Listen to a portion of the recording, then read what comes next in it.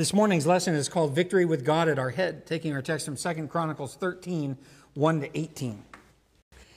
With 2 Chronicles 13, 1 to 18, I want to thank Josiah for reading 2 Chronicles 13 and verse 12.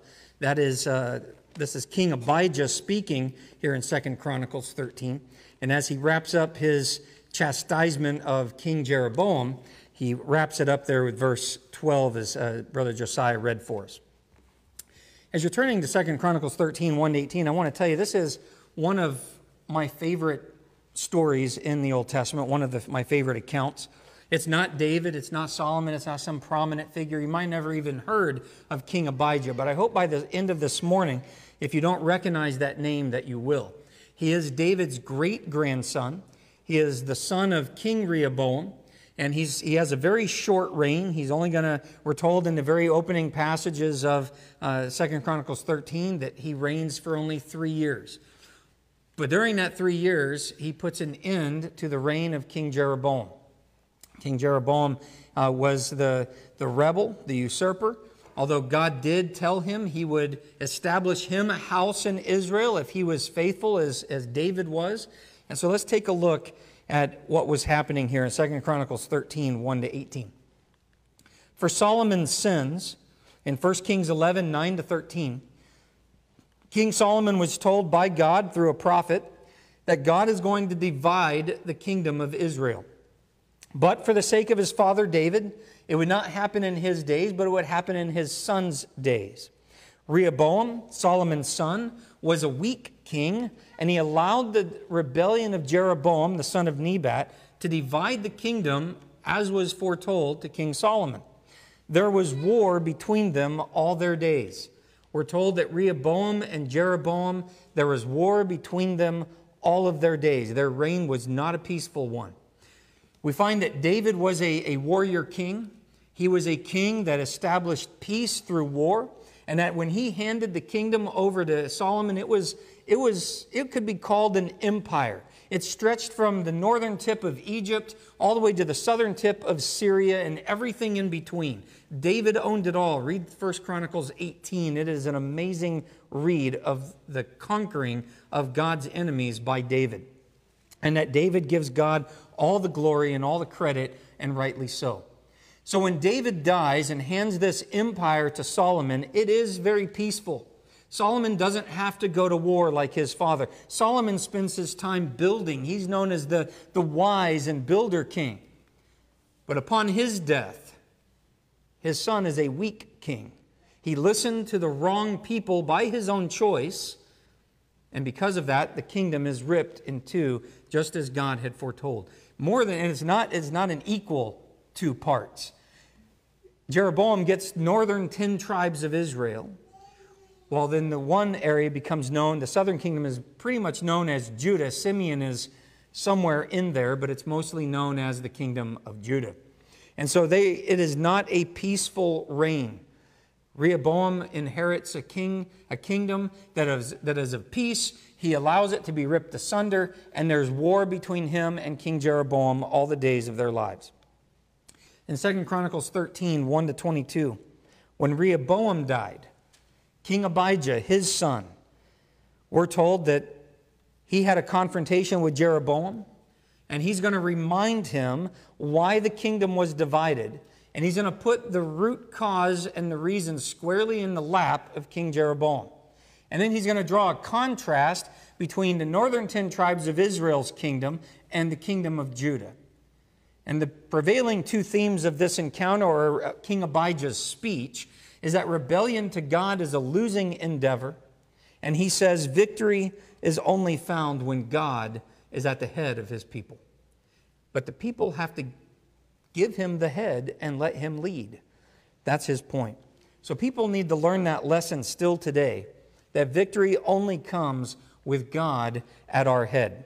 So let's go ahead and get into our reading this morning. We're going to begin reading in verse 5 of 2 Chronicles 13, and we're going to talk about the sins of Jeroboam. One of the first things that's pointed out is rebellion. Rebellion is what Abijah reminds him of. So one of his sins is rebellion, 2 Chronicles 13, 5 to 8.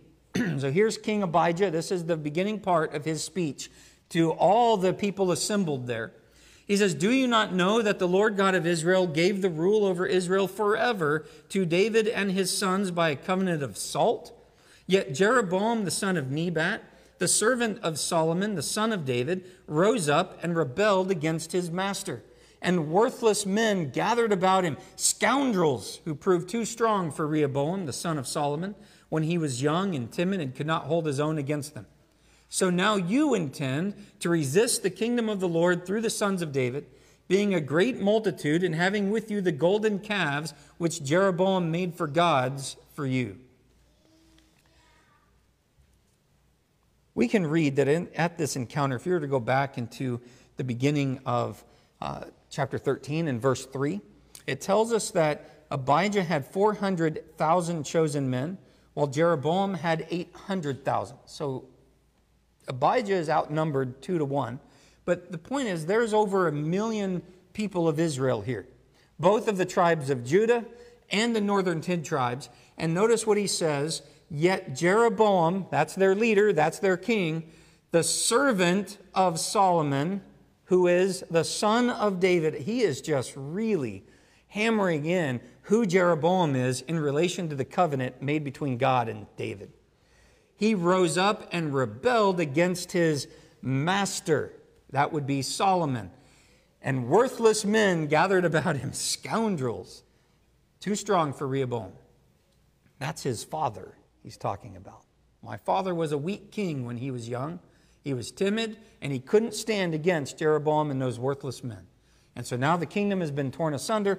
Abijah wants to try to reconcile that and bring them back under the control of the sons of David." The first thing Abijah reminds Israel of is its unrightful leader's rebellion against his master. He reminds them Jeroboam was a servant of Solomon there in verse 5, that the rightful king comes from the line of David. That was Solomon, and then it was Rehoboam, and now it's Abijah. Abijah is that rightful king. Jeroboam rebelled, and Israel with him, against God's anointed, God's elect. This goes back to 1 Kings chapter 11 and verse 26 that tells us Jeroboam was the son of, or the servant of Solomon, and he rebelled against him. But it is important to note, God gave the northern 10 tribes of Israel to Jeroboam. And it began with his rebellion against Solomon. And God told him, when God had him anointed king, God told him to obey God. And God says, "I will establish your house like David's over Judah, yours in Israel." This goes back to 1 Kings 11, 26 through 39. And God is pretty clear that if you do not, I will remove you as king. God says, "I will make a covenant with you if you are faithful to me like David. I will establish your house forever." So Jeroboam had the potential to start a dynasty the way David did, with God's approval, with God's covenant. But Jeroboam rebelled against Judah, and he rebelled against God through idolatry. He was not faithful to God. So after we make each point, I want to make an application. How many people still do this today and rebel against God? They rebel against Jesus, God's Son. In Matthew 28:18, Jesus said, "All authority has been given to me in heaven and on earth." 1 Corinthians 15, 23 through 28, "All things are put in subjection, even his enemies," it says of Jesus. And yet there are people still today who want to do it their own way and either flat out reject him, rebel against him, or say they serve Jesus, but he's not really their head. They're the head. And they put Jesus somewhere over here as modeled in their own image. 2 Thessalonians 1, 7 and 9 answers the question, who are the enemies? From 1 Corinthians 15, 23 to 28. Who are the enemies who will be put in subjection under his feet? Paul answers that in 2 Thessalonians 1, 7 and 9. When he returns, it'll be retribution. That is vengeance, justice against those who do not know God and those who rebel and do not obey the gospel. Even those who profess to be Christians can rebel against God in doing things the way they want to and not in God's way. Jesus says this in Matthew 7:21-23.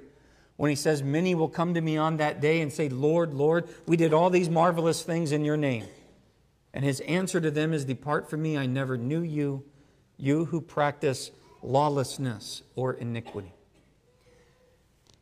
We need to be careful that we are not numbered among those who rebel against God. Further looking into the sins of Jeroboam, Abijah is going to call him out for his faith in strength of numbers. In 2 Chronicles chapter 13, 3 and verse 8. In 3 it says, Abijah began the battle with an army of valiant warriors, 400,000 chosen men, while Jeroboam drew up in battle formation against him with 800,000 chosen men who were valiant warriors. So all things looking somewhat equal, while the numbers are 2-1 in Jeroboam's favor, it does say that the men that they have with them are chosen men, and they are valiant warriors. So they're not surrounded by weak soldiers. These are valiant men. These are men that are willing to go to war and die for their king. In Abijah's case, even under overwhelming odds. But then in verse 8, he says, so now you intend to resist the kingdom of the Lord through the sons of David, being a great multitude, and having with you the golden calves which Jeroboam made for gods for you. And we'll talk about his idolatry in a second. But first, he says, you have a great multitude. There's no doubt about that.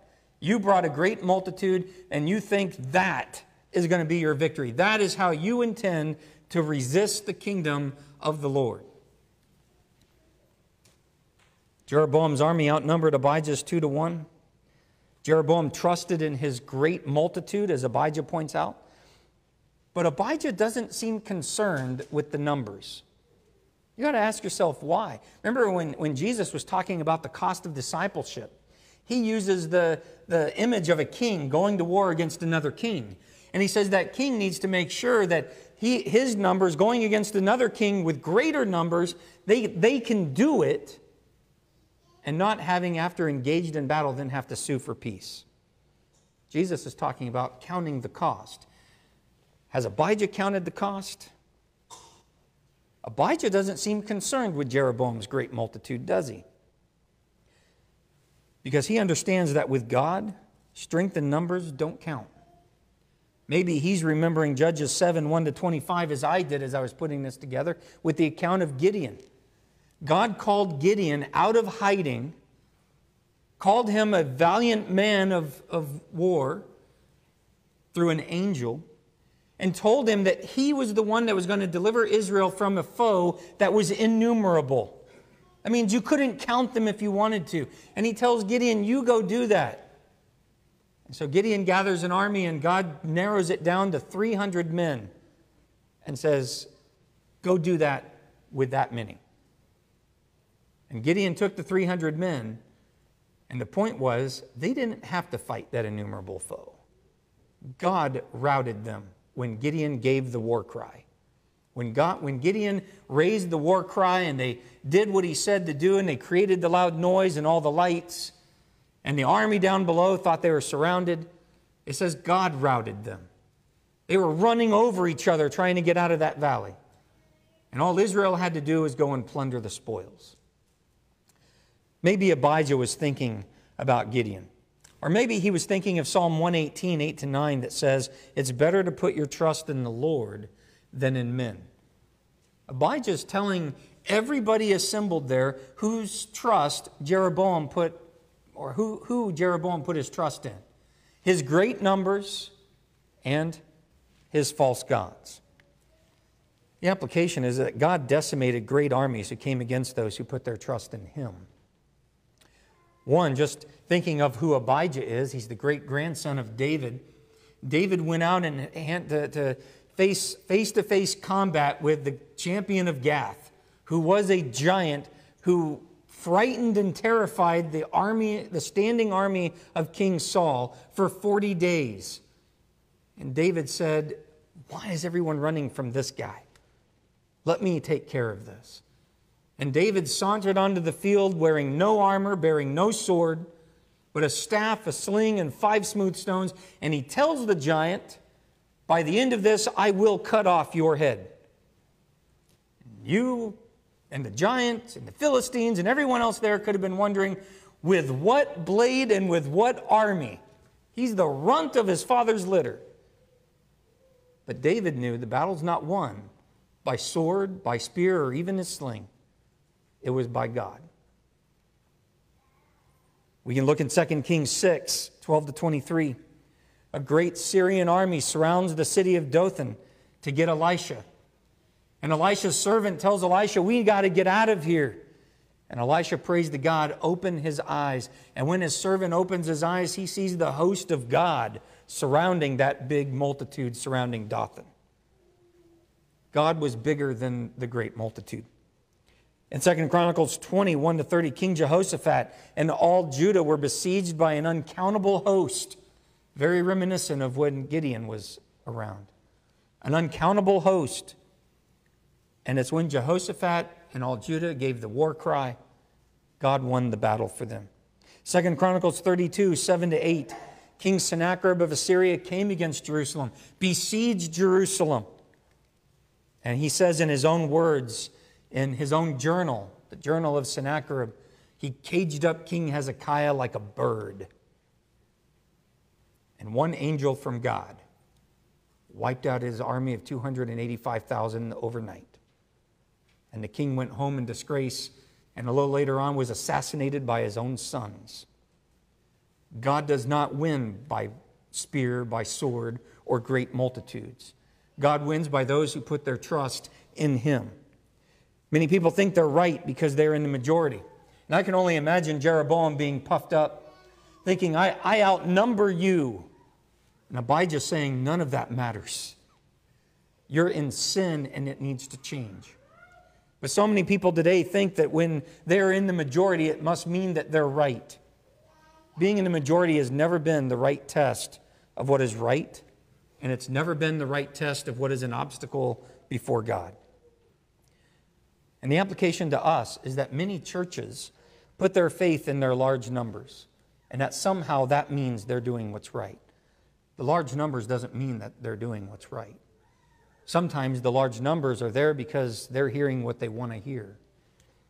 We need to be careful that we're not just here because we want to hear what we want to hear. Further looking at the sins of Jeroboam, he's serving false gods.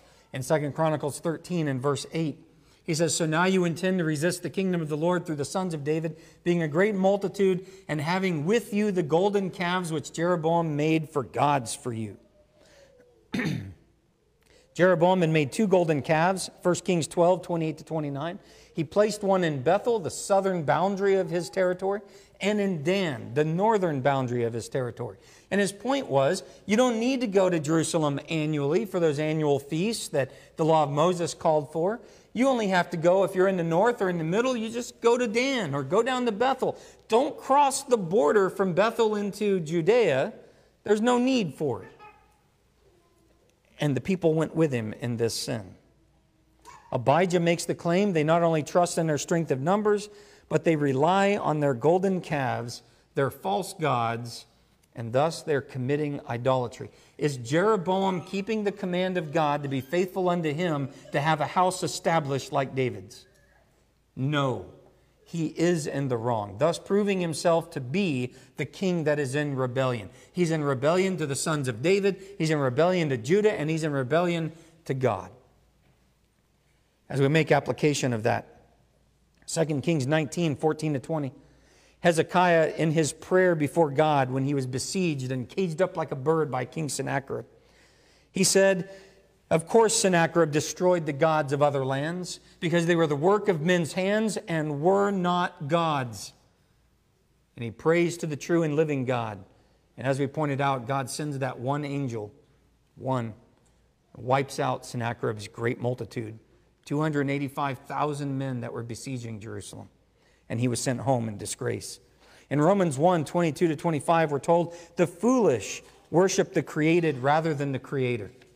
Colossians 3:5 and 1 John 5:21 tells us that we need to be careful to guard our hearts against greed and other desires. It tells us greed can become like idolatry. It can become, those things that we are covetous of will become our God. 1 John 5:21 says, guard your hearts from idolatry. Philippians 3:18 and 19. Paul says there are those whose gods become their desires because they fail to make God first in their lives. And when they do that, they follow, it says, after their appetites. That is their desires. Paul says they make themselves enemies of the cross of Christ. Make themselves enemies of the cross of Christ. It was on the cross of Christ that Jesus shed his blood for the sins of the world. That any of those who want to make him their head and be obedient to him can have their sins forgiven and have the hope of eternal life. But instead, their God becomes their appetite, and they make themselves his enemy. But Abijah is not done.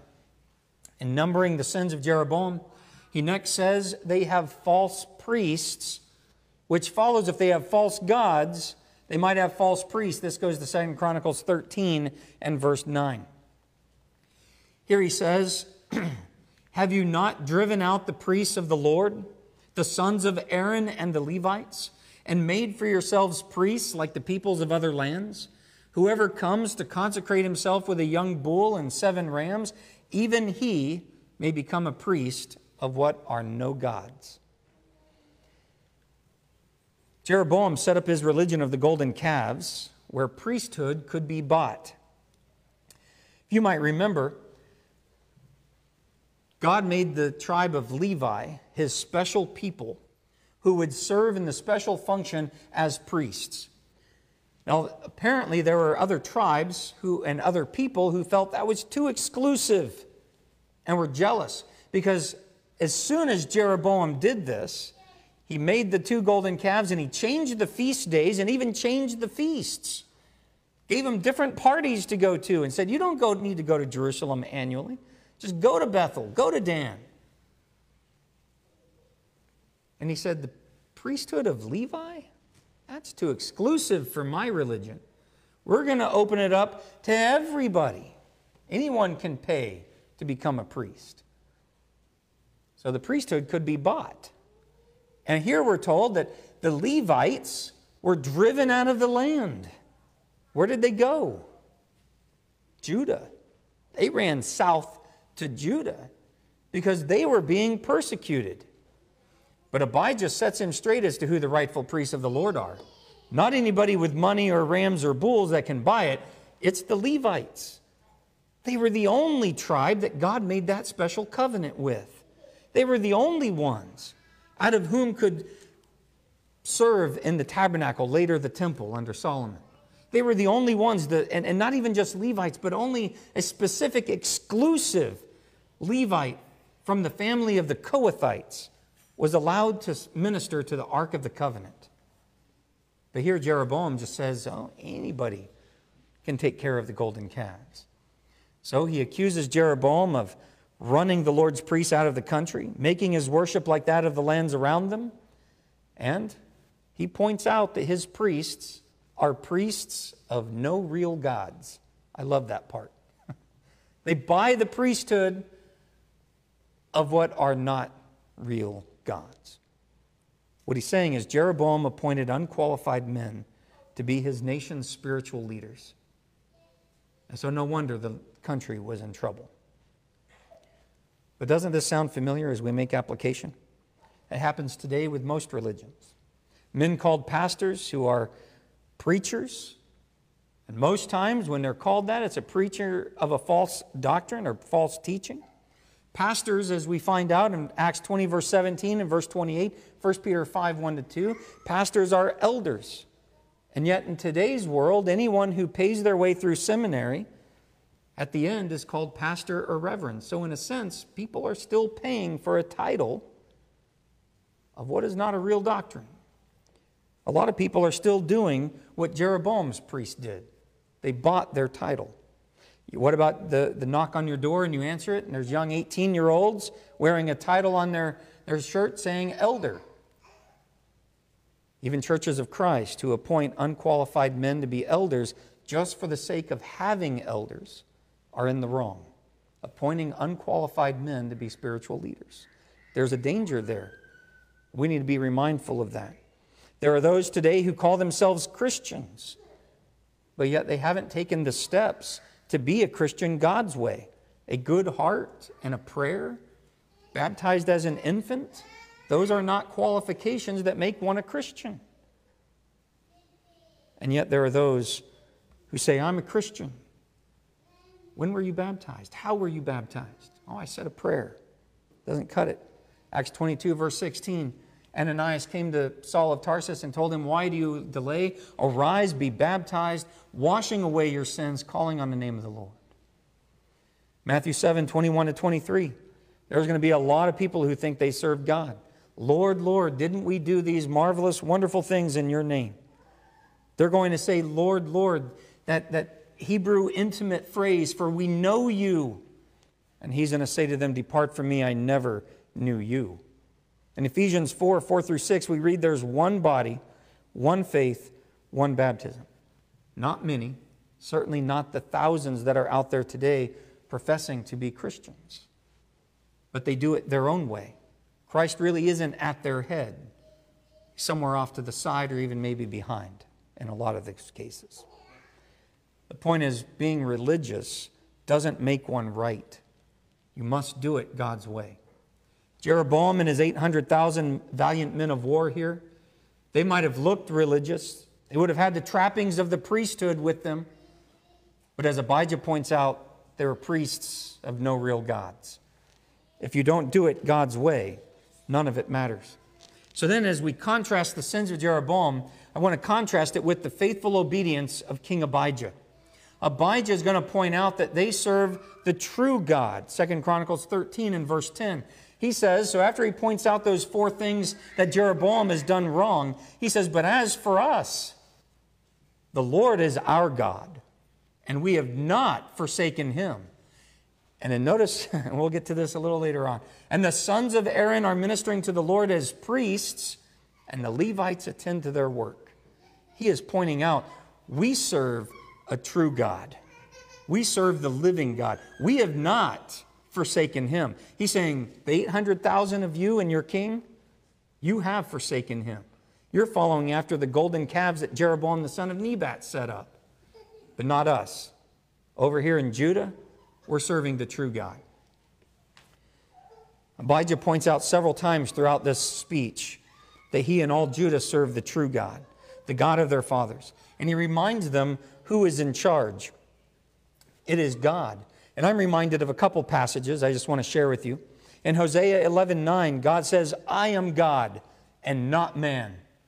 And in Isaiah 43, 10 to 13 and verse 15, there in that passage, God reminds his people that he is God and there is none other besides him. He says, I am the Lord. Besides me, there is no other. Then he reminds them that I am your king. I am a great king. But they wanted to look like other nations. Remember 1 Samuel 8 and verse 5, when they called for a king in the first place? Their entire argument was, we want to be like the nations around us. Remember what Abijah said of Jeroboam? With their priests of any tribe, any payment they could make, they could become priests. He says, you look like the people in all the other lands.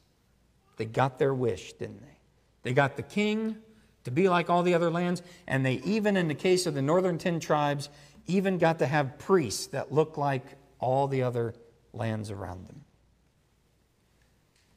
The application is very short, but an important one. In Matthew 22:37, we are to love God with everything we are. Our heart, our strength, our mind, and our soul.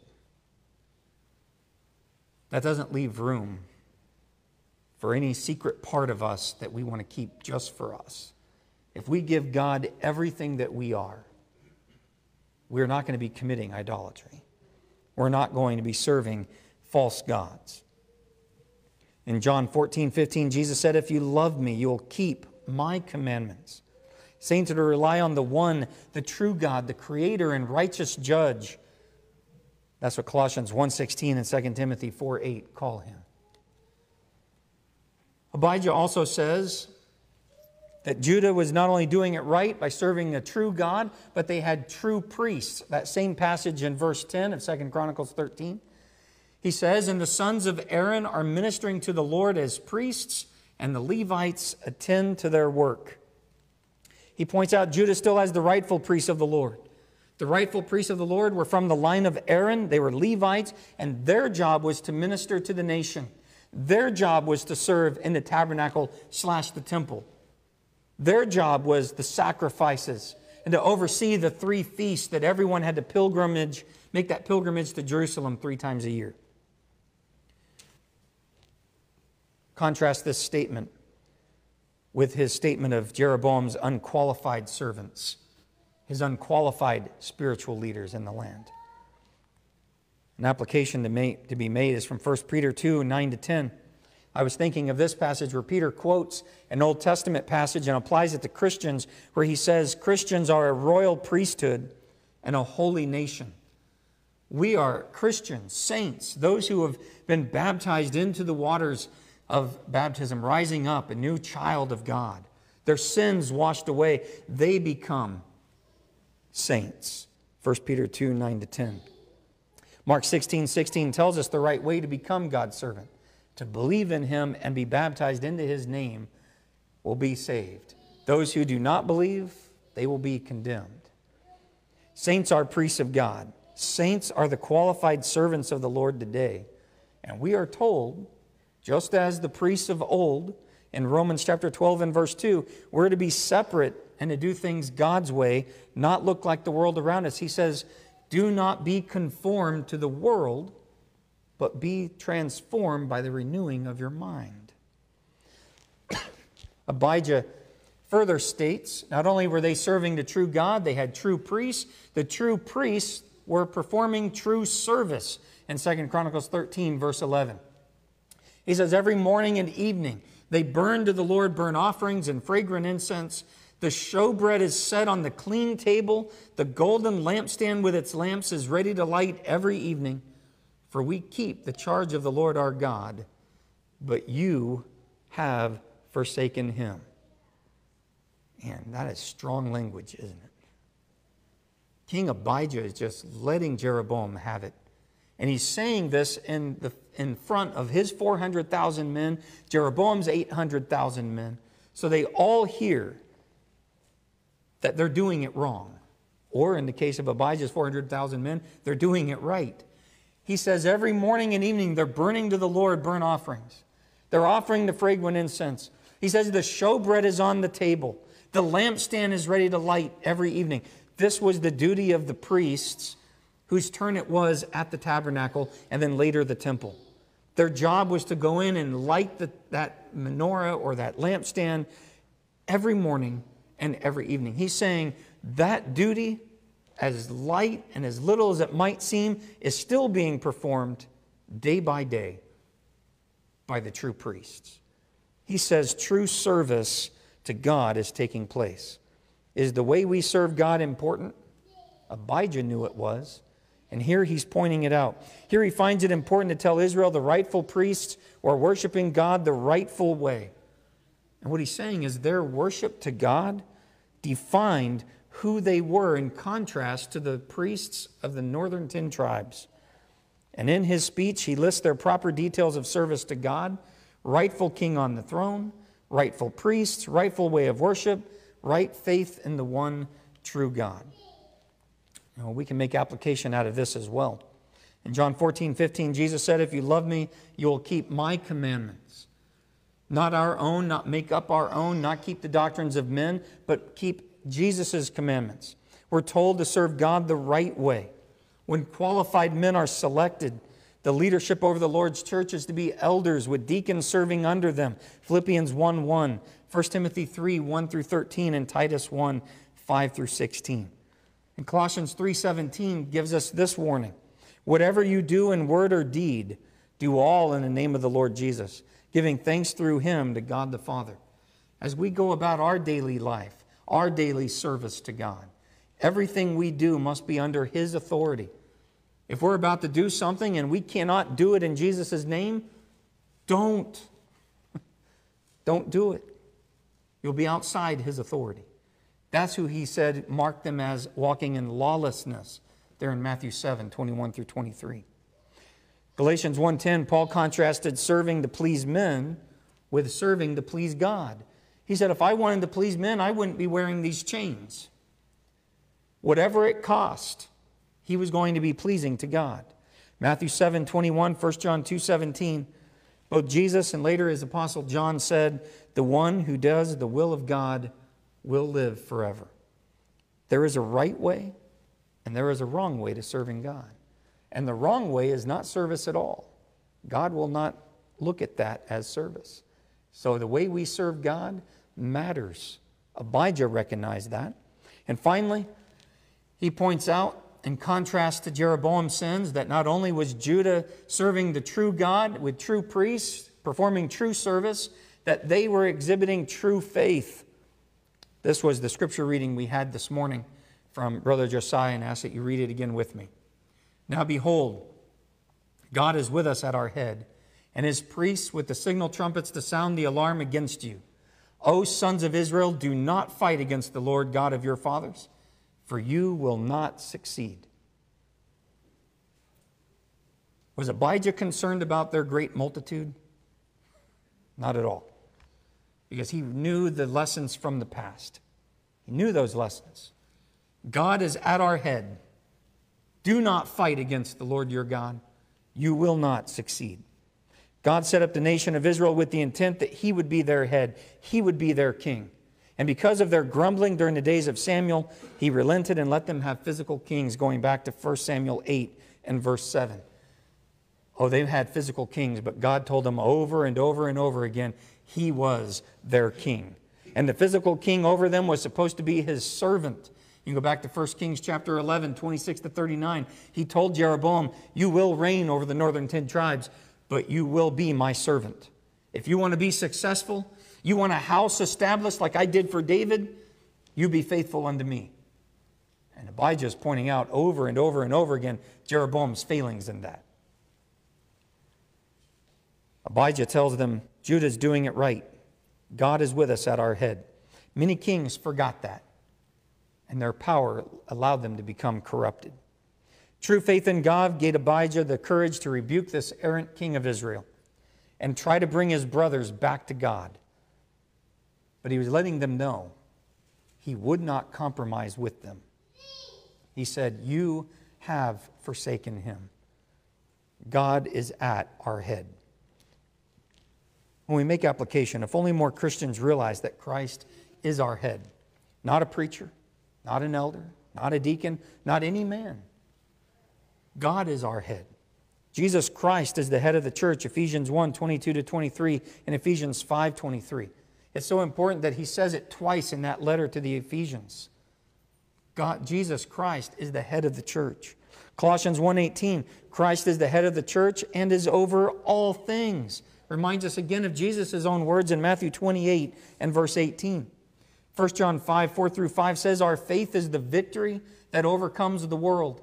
Abijah's faith here was about to win a victory. Revelation 2:10, true faith, the faith we have until death, is a saving faith, and that God will reward such faith with the crown of life. God will save his people when they show true faith in him. The point is, victory only comes to those who have truly placed God at their head. Though he was outnumbered, King Abijah and his men trusted in the Lord. We can read, if you further read all the way down through verse 18 and even down to verse 22, you find out that while he's talking, Jeroboam is setting an ambush. And when the ambush is sprung, it took place, it says that Abijah and his men were attacked from the front and the rear. They did not scatter. They stood their ground and they cried out to the Lord, further exhibiting the faith that Abijah said they have. And when they cried out, and in 2 Chronicles 13 to 18 tell us, it was after. Not only did they raise their cry up to God, but then they raised the war cry. So these men outnumbered 2 to 1, standing together when the ambush is sprung. They're surrounded on all sides. they raised the war cry. And it's when they raised the war cry and they went to war, God took over from there. Just in all those other examples we talked about before.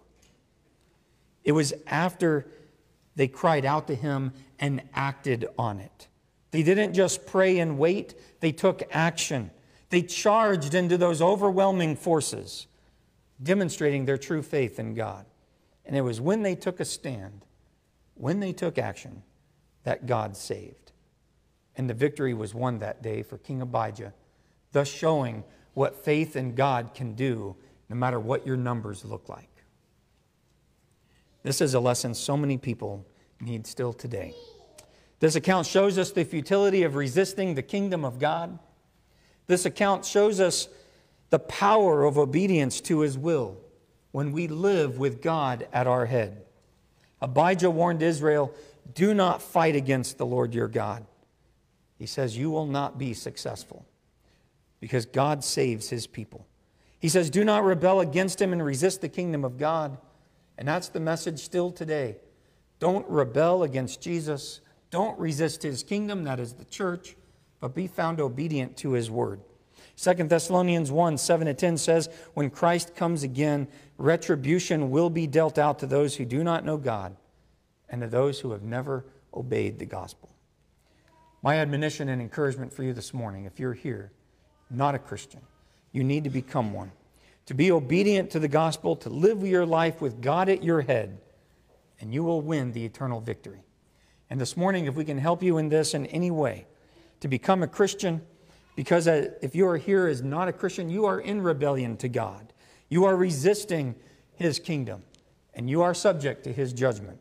You need to repent and be baptized. Become a qualified servant by obeying him in his way, to hear the gospel, believe in Jesus, repent of your sins, confess Jesus as your Lord, be baptized, and live a faithful life unto him.